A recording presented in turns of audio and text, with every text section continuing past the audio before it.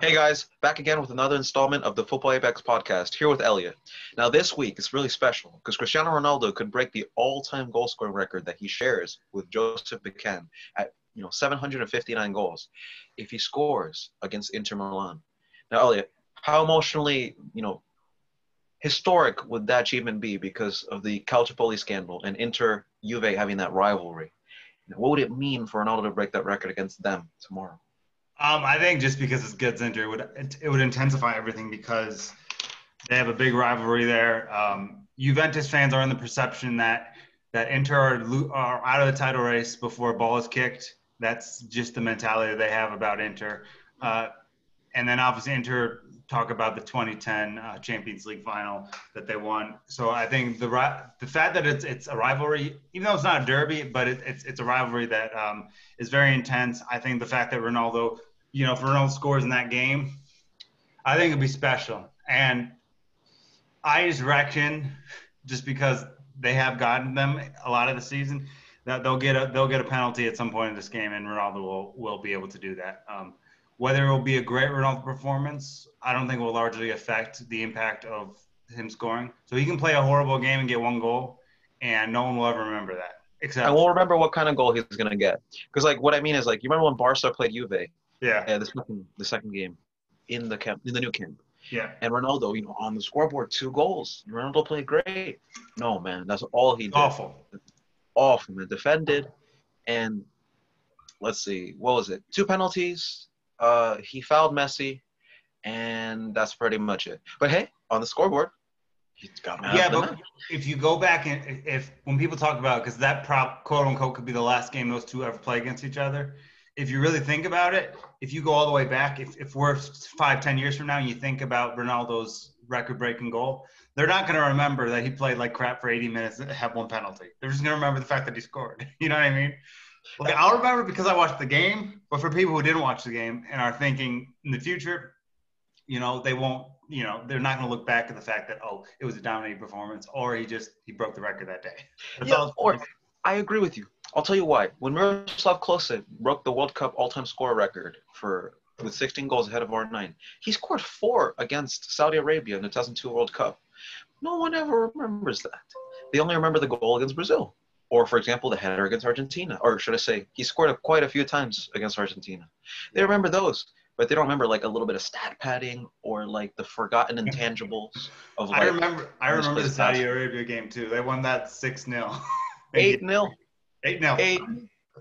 And those are things that people forget. For example, Mbappe has not scored, I believe, in the Champions League. Okay, he broke it in the last group game with a penalty and a tap-in. No, but he hasn't scored a knockout game since Monaco.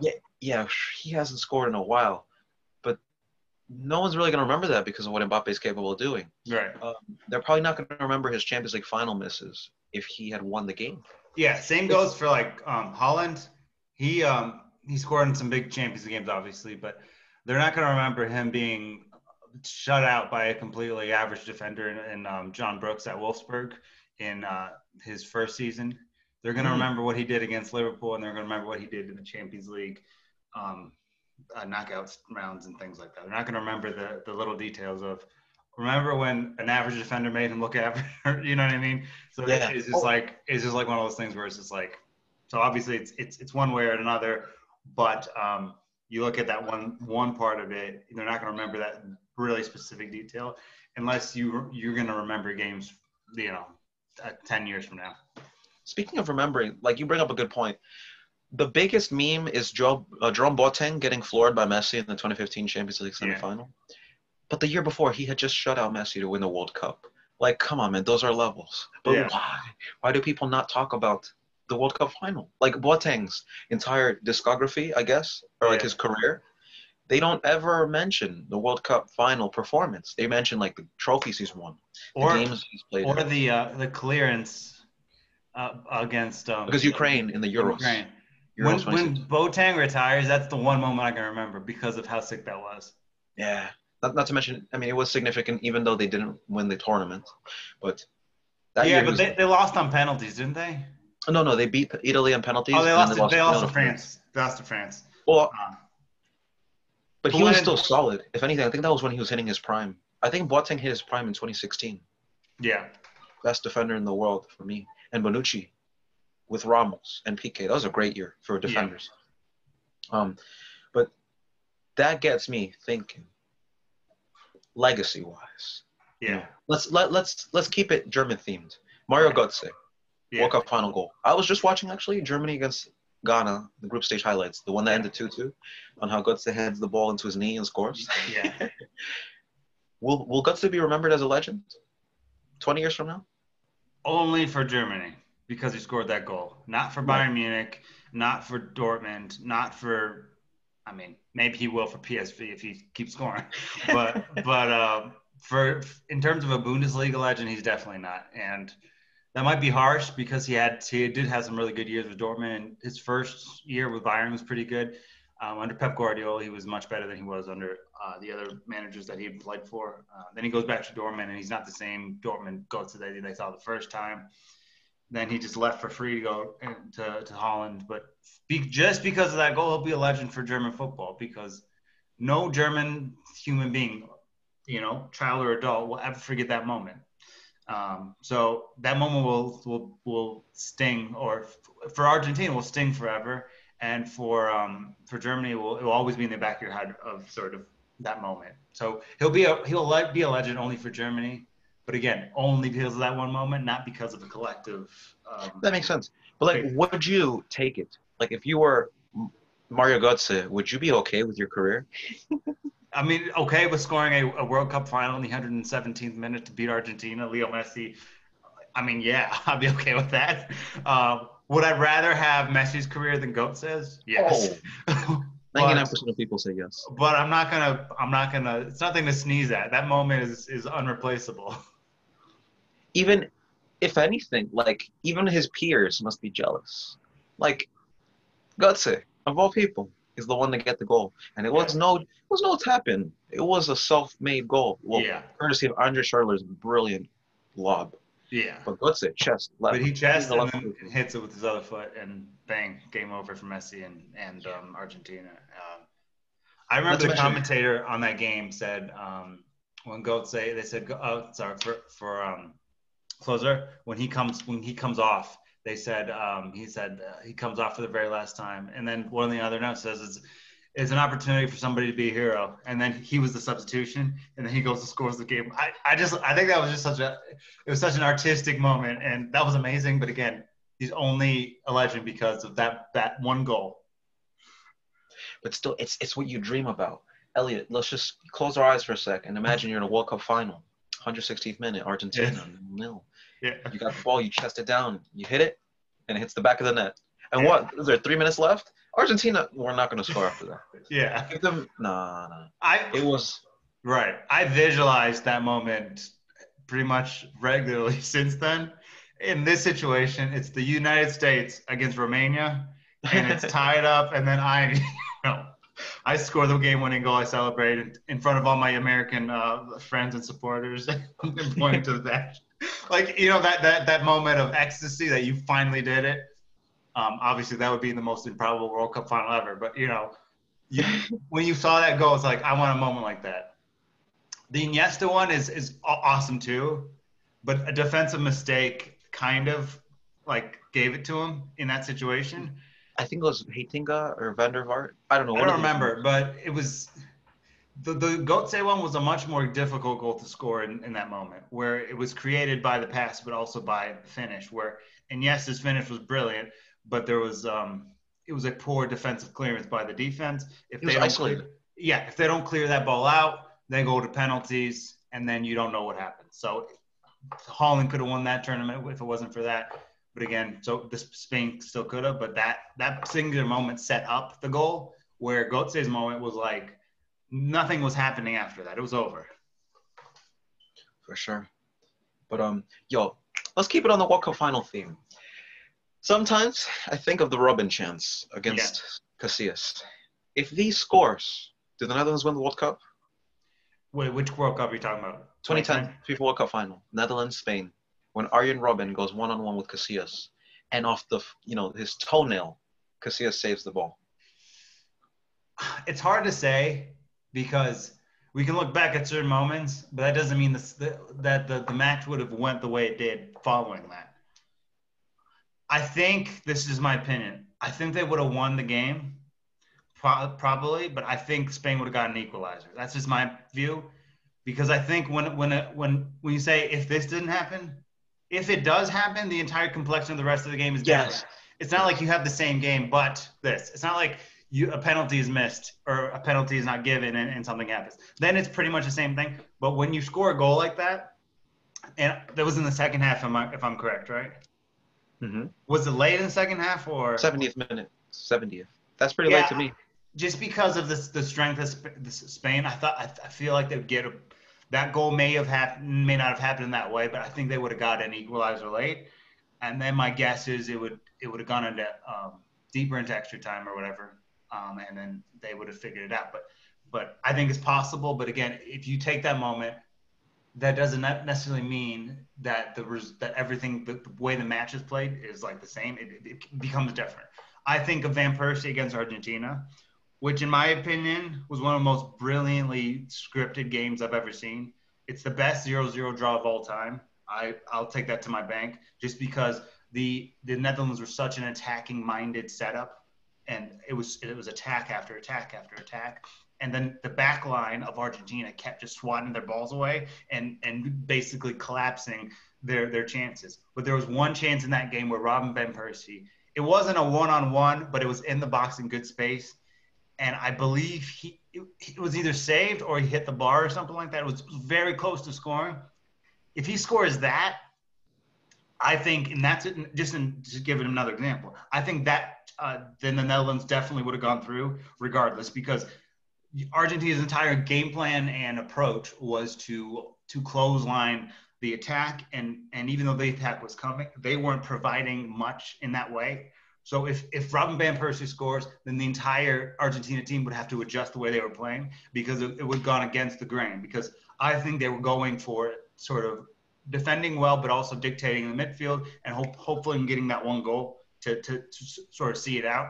But if Van Persie scores and the Netherlands beat Argentina, and then you look at a Germany Netherlands final in the World Cup final, in my opinion. And not to mention the Arjen Robben one that gets saved by Mascherano. We've all seen this one, right? Yeah. Which he almost pulls. I think he pulls in muscle doing that. But then he played the final. So hey, that's just the kind of commitment that Mascherano had. You know, that's actually, now that I think about it, one of the most underrated aspects to that World Cup, Argentina's defense. Mm-hmm. Because I don't think they conceded many goals. They conceded one in the final, 1-0 against Switzerland. Yeah. Let's see, 1-0 against Belgium. They conceded 2 against Nigeria.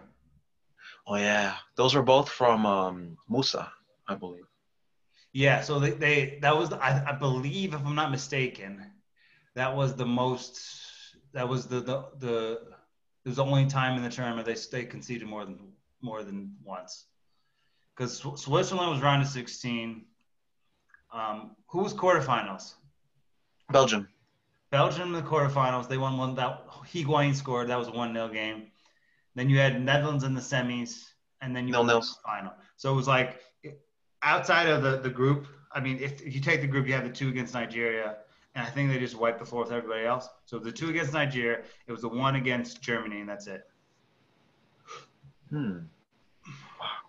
That it requires. And by the way, if Argentina had won that World Cup, I don't think anyone could say that they didn't deserve it. They played their hearts out. They weren't the most entertaining team, but they deserved, if they had won the game, to be called champions, world champions. I also think it would have killed the GOAT debate. Because I always think about that. I think generally. Sorry, never mind. Continue. I didn't mean to cut you off. I just made a video on Cristiano Ronaldo and Lionel Messi, the Ballon d'Or. Yeah. You know, back and forth.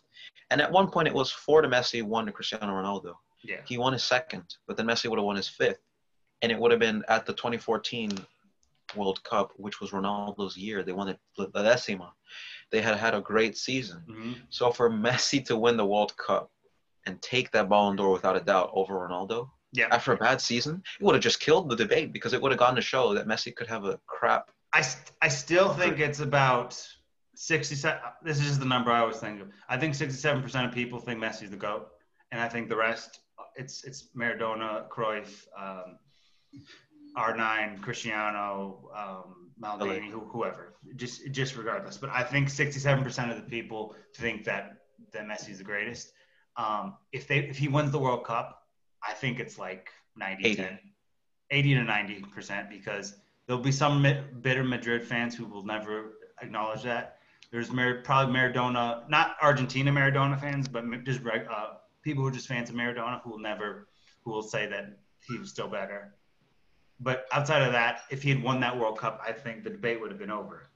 Like, the GOAT debate will never be undisputed, not just in soccer, but in the basketball with LeBron and MJ, in the majority of sports. I actually believe it's only undisputed, and this is a weird thing to bring up, but and I'm not just saying this because I'm a Romanian, but the gymnastics, when you typically talk to people in the gymnastics world, people who are educated in the sport, everyone, it's pretty much undisputedly says Nadia Comaneci is the GOAT in that sport. But that's the only sport I see that there's not somebody else. Because even in like sports like tennis, some people say Federer, other people say no, and then Agassi. And again, I don't know a ton about tennis, but if you look at all the sports, there's hardly any undisputed GOAT. It used to be, basketball used to be pretty much undisputed, but then it started not to be.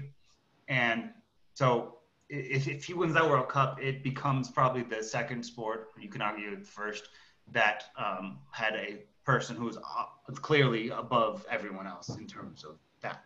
Because if you just looked at if you threw out accomplishments and you just said who plays the best football, who's the most skilled footballer ever, it's Messi by far. Messi. But because you add the accomplishments and the disappointments into the recipe, then some people will take that away from him, because if he's the GOAT, people make those arguments. But I think Messi wins that World Cup, it's over. For me, and I'm kind of glad Messi didn't win that World Cup final. And what I mean by that is, like, he had a motive to keep going. Because, like, we all know, if you're the GOAT, and everyone knows you're the GOAT, Messi wouldn't have as many goals as he has right now. I'm sure of it. He wouldn't have that push.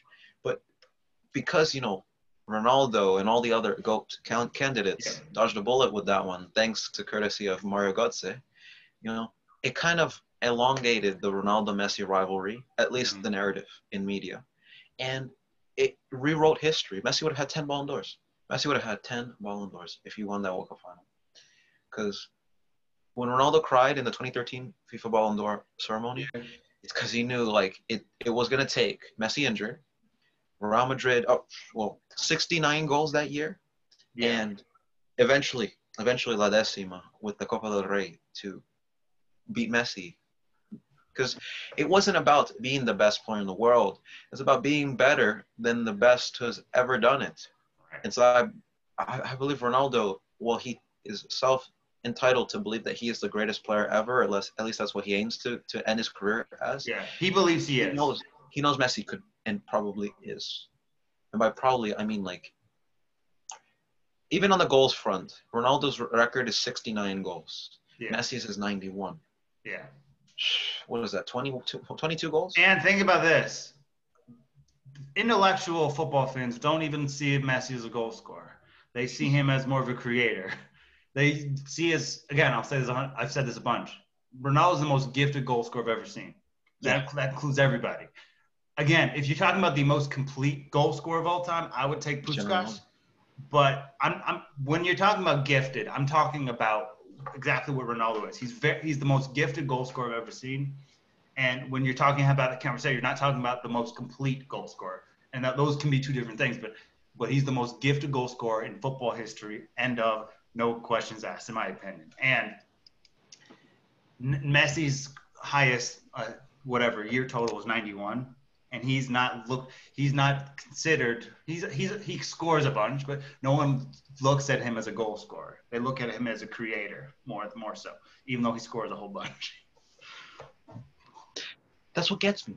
Like, imagine if Messi tried to score goals, or I've heard this a million times. Yeah. If Messi was a poacher, like, he's so concise. What I mean by that is, like, he's able to do so much with so little. Whereas Cristiano Ronaldo, sometimes he needs 6-7 shots to score a goal. With Messi, no, don't get me wrong, Cristiano Ronaldo is also capable of hitting one and scoring one. Yeah. But I mostly see it with Messi, where it's, there's nothing really going on. And then many Clásicos, in the 2013-14 Clásico, Yeah. that ended 4-3 Barcelona, Messi scored a hat-trick with 2 penalties, but his equalizer in that game was just out of nothing.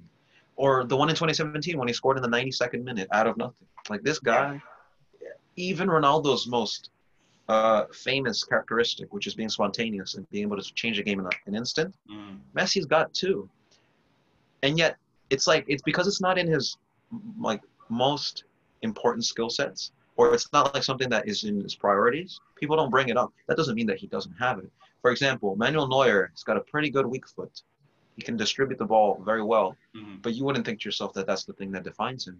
You would think shot blocking, intimidating presence, and I guess skills, because he's one of the most skillful goalkeepers. The other thing is about this is, look, Ronaldo. This is what I believe. I believe Ronaldo deep down thinks he's the greatest ever, but I also think Ronaldo doesn't think it's close between Messi and everybody else. In terms of Ronaldo's mental, I believe that he believes that he's the best and Messi's the second best, and then there's everybody else. A 10-hour airplane ride from where they are. But also, I believe that I think Messi deep down knows he's the greatest footballer of all time. Easy. But he doesn't embrace the fact that he's the GOAT. He plays it a different way. He continues to try to strive and get better, and so does Ronaldo, in fairness. But Ronaldo feels the need to continue to speak out about how he's the best. And I think the only reason he feels the need to do that is because he wants to remind everyone that he's also great. Just because I think a lot of the talk is about Messi for good reason, and because Messi is such a alien in this game like Ronaldo is. Ronaldo comes in this thing and that's why he continues speaks out about why he's the best, where Messi never talks about how great he is. He just shows up. And I think Gerard Piqué said it best many years ago with Rio Ferdinand. He had an interview and he was asked, what's the difference between the two? And he said, Messi's an alien out of the stratosphere. And then he said, and this is one of my favorite quotes of all time. He described Ronaldo as the greatest of a human. So Ronaldo is the greatest human. He's the highest, level of human form. And then Messi is an alien. And that's the difference between the two. And they're both unbelievably great. And they all both should be in your top 3 or top 5, whatever you call it, because these guys have changed the way we look at everything, and from the Ballon d'Or to everything else. It's incredible, but they're both different. Ronaldo is comfortable speaking out and saying, "I am the greatest," which I've never liked, but I get it. If I was Cristiano Ronaldo, I'd be saying the same thing. Where Messi doesn't necessarily need to validate. He doesn't feel the urge to speak out, because you hardly ever hear him speak whatsoever. And in a way, that humility is something that kind of just adds to it. Like, for example, and it's kind of a safety net, at least PR-wise, where it's like you can never say Messi is arrogant or that Messi is a troublemaker. Whereas with Cristiano Ronaldo, it's been argued that one time when Atletico Madrid beat Real Madrid in 2016, Cristiano said, if everyone was on my level, we would have won the game. They misinterpreted it as like physical conditioning. Like Ronaldo was fresh off of the Wolfsburg game. Yeah. I believe, at least. So he was in a better physical condition than the other players. Yeah. And yet they took it as like, oh, if they were as good as me, we would have won. That's what the media does. With Messi, if he doesn't talk, there's no it cannot be misinterpreted what was never said. Yeah. But at the same time, it can kind of play against you. Where it's like Messi's not a leader. Messi doesn't have passion, which is all a lie. Yeah. People say Messi's not a leader. They have not watched the 2015 Copa America. Mm-hmm. They have not watched the 2016 Copa America, or any qualifying games for that matter. I think leadership is shown on the field, not verbally. It's shown on the field. And Messi, when he scored that hat trick against Ecuador to send Argentina to the World Cup, if that's not leadership, do you prefer Messi to be like an evangelical, pastor, like to talk to the team? No, Messi's supposed to score the goals. Scores a hat trick. I mean, no one can dispute it there. Yeah. But he's not a leader in this. He's not a leader in the same way that Iniesta and Puyol was, but he never should have been asked to be a leader because that's not him. He's their best player. He does have the leadership ability, but he's not what you would refer to as a great captain. He's not a Maldini. He's not a Zanetti. He's not a Poole. He's not a Totti. He's not a De Rossi.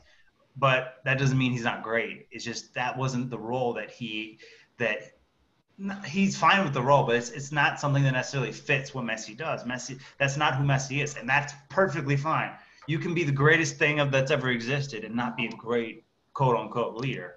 Where Ronaldo, I understand it when he's captain, and I think he's more of a captain characteristically speaking than Messi. You can make sense of it because he's very vocal and outspoken, and he motivates his team regularly, where Messi is not maybe doing the same thing, but again, that's how they're different also. You know what I mean? Mm-hmm. But I guess that's what makes them unique.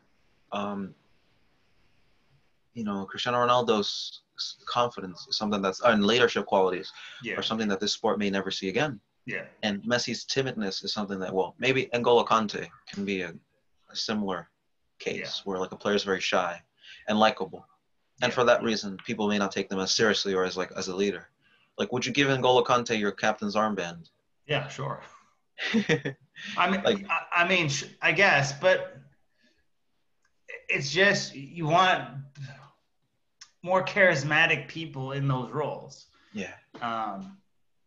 In a certain sense, and this is just to go on the Roman point, Totti was a great captain, but he wasn't as outspoken and animated as De Rossi was.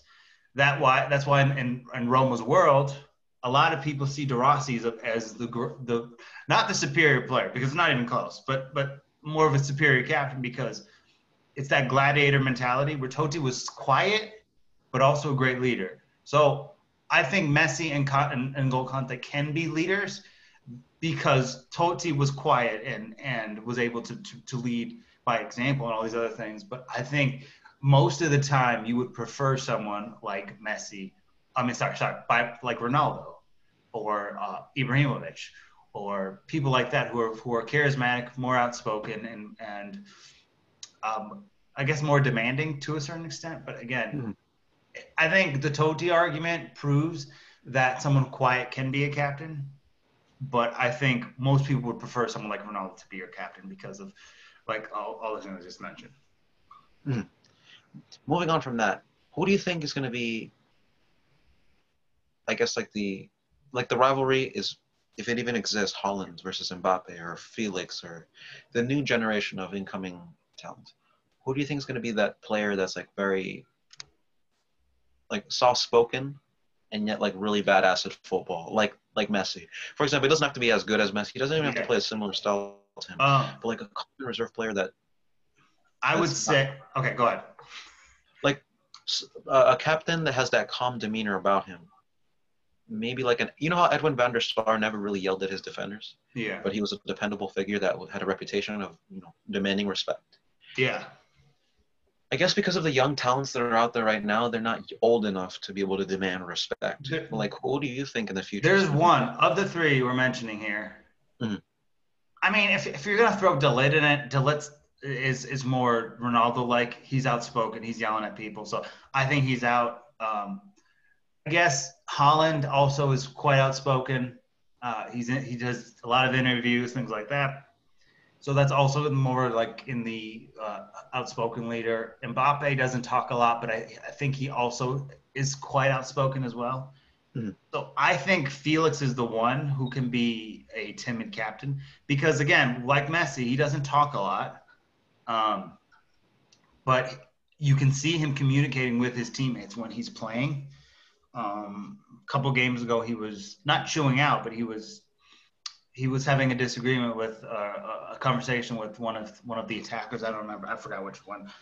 But he's not outspoken. He basically was communicating something, and then they moved on. And then a little bit later, they got it right, and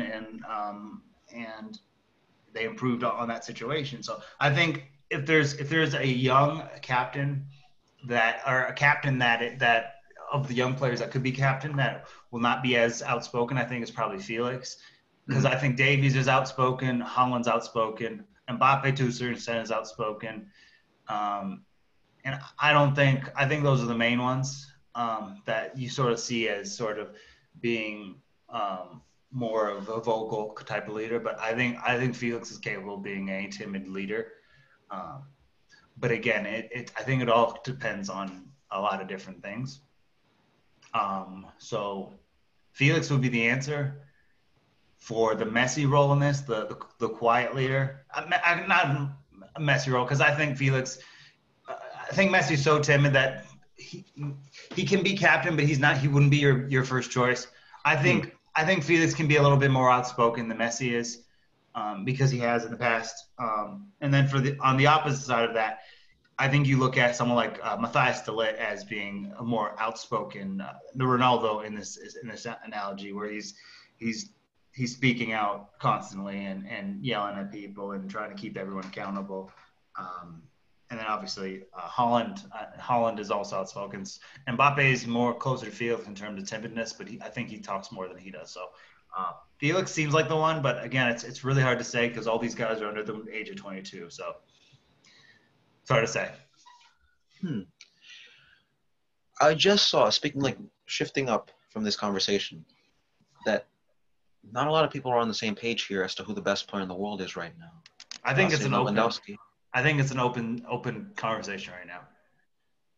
Is it as clear cut as Neymar versus Lewandowski? I think now that Messi's no longer number one, as it appears that he's not, even though I think he's clearly number two, but of people who kind of understand Leo Messi isn't it anymore, I think there's arguments for a lot of different people. I think there's arguments for obviously Neymar. Neymar's the one, the big main one. I think there is argument for Kimmich that we talked about the other week. I think there's an argument for KDB. I think there's an argument for Lewandowski. There's an argument for Müller.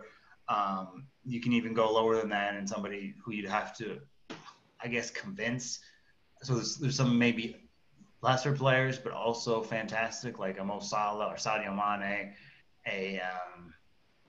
I don't know. There's a lot of world-class players, but I think that conversation is a little bit more open than it was when Messi was kind of in control. So, for example, I think it's Neymar. Ryan, who does my other podcast with me, he thinks it's KDB. Yes, some people probably think Müller. So I think it's open. I don't think it's a heated debate because Lewandowski is obviously in that as well. But I put him a little bit further back only because I think Kimmich and Müller are more valuable to Bayern. You take Lewandowski off, I don't know how to explain it. They're still not going to be as good because you took out the baddest player at his position. And when I mean bad, I mean like so good. You mean the beastliest, like the best. Yeah. He's a bad man, like they say in the U.S. So if you take him out, that Bayern team probably still can win the Champions League, but it's not undisputed that they do.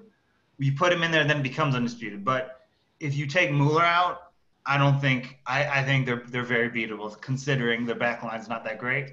If you take Kimmich out, they're also so it's one of those things where Robert's probably their second best player, maybe third. It depends how you want to rank it. But if you take Kimmich or Müller out of that team, it's harder because Müller is the captain, I think, or him and Neuer kind of switch off. But Kimmich is the pulse of Bayern Munich. So if you take any of those two pieces away, and Lewandowski is still there, it's not as good. However, I think Lewandowski is very much in this conversation. As far as you can make an argument for that. I think there's no argument against him being the best striker in the world. I don't think it's even close. All respect to Harry Kane and Ciro Immobile and Lukaku and Haaland and others, but I think it's clearly Lewandowski number one in the striker position. But again, I think he comes up in this conversation who the best player in the world is. But it depends on what your criteria is. If you're looking at value, then I think he ranks lower than maybe not lower than not Kimmich and Mueller, but he definitely lower ranks below them because I think they're more valuable. But you could argue that maybe still Lewandowski is still better. So it's a very tricky conversation, but he's definitely involved in this. I would say most people would say it's between KDB, Neymar, Kimmich, Mueller, and Lewandowski. I think those are the five that it's really about. Because we're taking Messi out because he's no longer number one, so he's not going to regain that spot because he's older than all these guys. So that's the way I would kind of transcribe it. But again, it's an open conversation at this point. But my question to you is, what kind of criteria would give Joshua Kimmich a spot at a Ballon d'Or? A shot at it? It's not possible for him to win it based on the way the criteria that it's being made. He would have to have like a we have to keep reminding us he plays defensive midfield. He doesn't play an attacking midfield position. He's not playing a KDB position. KDB is getting a lot of goals and assists on both ends because he's playing an attacking midfield. If Joshua Kimmich had a KDB season in terms of statistics, playing in defensive midfield, and Bayern win the Champions League and the Cup, and like if they do a treble where he has a 2020 season and he's doing that from the defensive midfield, then you have a case for Kimmich as a potential Ballon d'Or winner. But I don't think he wins it unless he has a attacking midfield output at his defensive midfield position. But I think he deserves it. But the criteria is based on stats and based on accomplishments, or at least it seems that way. I agree with you. And I was thinking, I believe when Lothar Matthäus won the Ballon d'Or, I believe in 1990, it was because Germany won the World Cup, and because he's just the box-to-box animal who was scoring goals in a position where it wasn't even traditional or orthodox to do so. Joshua Kimmich does that too. Like, what a Champions League final goal. Could Joshua Kimmich, had he scored the winner against PSG, hypothetically speaking, ifs and what ifs, could he have cemented his place in the top three of people's minds? Probably, but it's difficult because I think most people see KDB as superior because of his attack, because of his position mainly. Kimmich, if he scores the game-winning goal in the Champions League final, I think some people would move into that area where Kimmich you could rank them third because you would see that goal and then you would look at the rest of his season and then it would justify itself.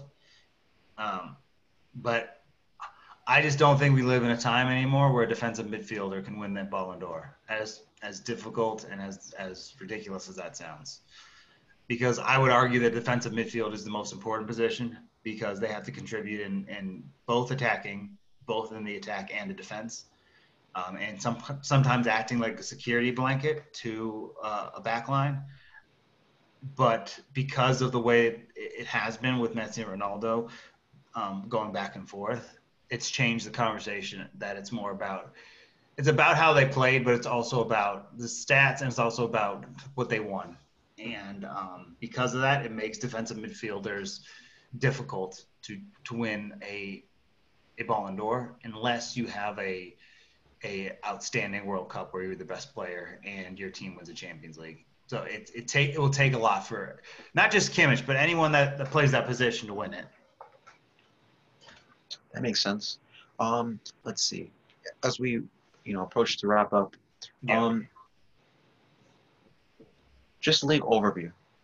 In Serie A, it's still close between Inter and AC Milan. Yep. But with Juventus facing Inter tomorrow, Ronaldo having a potential history-shattering record on the line if he scores. Do you think that'll be a title decider? Do you think Juventus can get back into this and pick up some pace? Yes. Or if Inter win, that they can put a staple? Because, hey, it was AC Milan and now Inter Milan who have to face Juventus. If Juventus are able to beat both of them, that's kind of criteria for a champion, the winning intangible, to be able to beat your rivals.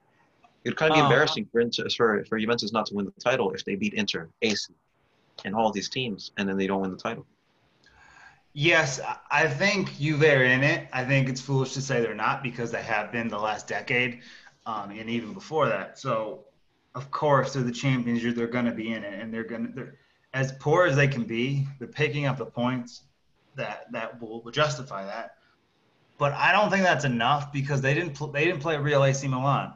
They played you know a AC Milan team with a lot of really important pieces in this team. So Milan are still very much in favor because even though the gap is closing, after losing to Juventus, Milan went out and won again. And then so if Milan continues to win, I just don't see. If Inter loses, they're out of the title race. But if Juventus wins or something, that doesn't necessarily mean that Juventus then becomes the favorites. I think AC Milan are the favorites until further notice. And people are kind of not talking about this because a lot of people don't watch Serie A as much as some of the other leagues. The midfielder they just got from Torino kind of solidifies some of their issues in that area. So even though on paper it doesn't look like AC Milan have an incredible team, I just with Zlatan coming back and Theo playing well and Kessie being great and Tonali being amazing, Donnarumma stopping the goals and having a really strong defense and being involved in all these games and not really being threatened in terms of losing situations that often. I just can't at this point right now. I can't see past AC Milan. I think it's possible Juventus gets second, but at this point, I think Milan should only be worrying about themselves. If they continue to play the way they have the rest of the season, if they have the first half of the season again throughout the rest of the season, even if Juventus beats Inter, I don't think it necessarily changes it. It means everything for Inter, but it's not necessarily a title deciding moment for Juventus, in my opinion. Hmm. We'll definitely have to wait and see for that. And oh, by the way, no, before we do wrap up, Bayern Munich got knocked out of the cup by a Yeah, I second know. division team. I watched the highlights. All those penalties were top notch. Like even they kept saying, "Oh, this player from South Korea is gonna miss. He's gonna miss," and he scored it. And then Mark Roca, Spanish international, missed Yep. it. And then there was this guy. I'm so sorry if I don't remember from Kiel, but they said he had never beaten Bayern before, Yeah. and to knock them off in their, resurgent prime, their second dynasty, must feel good. Now they're not going to win the treble again, I but if they win know. the We double, talked this is about still potentially them going back to back trebles. That's not going to happen anymore. And well. go ahead. That's, but hey, the Champions League is all anyone cares about. When Madrid won their 3 Champions Leagues, they won Champions League, Yeah. League, and then Champions League. Nothing else. Yeah. They would have gone trophyless if they didn't win the Champions And League. I want to reiterate this. They're more likely to lose in the Bundesliga or to not retain in the Bundesliga than lose in the Champions League. Makes Their sense. Champions League, just because the way the Champions League is set up. And again, I think they're playing in the best league. They're being challenged by everybody. And in these competitions where they're better than everybody just because their team is way better than everyone, it's going to be more difficult to beat them over 2 games. You can get past them for a 1 game off. If Gladbach and Bayern Munich played again, I think Bayern probably would win. So it's just in the league, they're more likely to drop points and to lose games and to potentially throw away the title. Not throw away, but get beaten to the league title than losing the Champions League. I think the Champions League is pretty much a done deal. However, the Bundesliga is open. They could not retain their title. Um, whether it's, I mean, it has to be RB Leipzig because I don't think Dortmund can maintain. And I think Bayer Leverkusen is a nice story, but I don't think they have enough really to win the Bundesliga. But as far as just looking at this from a logical perspective, they're much more likely to lose the Bundesliga title than the Champions League. So that's what it comes down to in the end as well. But like we always end the podcast with the same. It's still early in the season. Yeah. Once the knockouts start, we are in January, approaching the midpoint. So once February, 5th, 6th comes around, Valentine's Day, that's when the knockouts in the Champions League start, and that's where seasons end. Right. Manchester City What could if end their season against right? What Mönchengladbach. if so? And this is hypothetically, and I know Bayern are going to win against Lazio, hopefully by a lot after what happened yesterday. But this is my theory. and it's hard to say it's a done deal before the fat lady sings. But given given their defensive issues this season, if they blank them twice, I feel like it's just like one of those things where it's like it's going to feel over, even against Lazio. Even if they win 12-2 on aggregate, if they concede, it at least gives someone else a fighting chance to beat them. But if they shut them out, and again, Lazio have Immobile, they have Luis Alberto, they have Milinkovic-Savic, they have enough pieces to score against this Bayern Munich team. They won't win the tie, but if Bayern can shut them out over 2 games, then I think it tells a whole totally different complexion about how dominant this team can be in the Champions League. Because I just expect them, because of their defensive issues outside of Benjamin Pavard, I feel like they're just bound to concede 1 or 2. And if they don't, I think it basically reiterates that they're not going to be stopped. If they concede, then I guess to a certain respect, there's still a chance for someone. I think it's an unlikely chance, but it almost feels like if they don't concede any goals against Lazio, it's a done deal because their defensive issues are issues. They're conceding to teams that they shouldn't be conceding to, that are not as good as Lazio. So if they concede to Lazio, then again, still winning it, but there's still a chance for someone. If they shut them out twice, there's no chance for anyone. That's just the way I look at it. I don't think they're going to shut them out. Me either. But if they do, I think it basically says, good luck. Because you can say what you want, penalty this, penalty that. Ciro Immobile is a great striker. If they have Alberto and Savic in the midfield, if they're able to shut them out completely, just doors blown off, not a goal, nobody's going to beat them. It's over. If they just shut them out twice, it's over. I don't care what anybody says. There's no chance for anybody if they shut them out. Again, I don't think they do. I think they'll probably win like 9-3 on aggregate. I was going to say 5-1 aggregate, 3-1, 2-0. I think that sounds good. But then you have Chelsea. I don't know. I just feel like at home they're going to rip them apart. So I think that you could get like a 5-1 win and then a 3-2.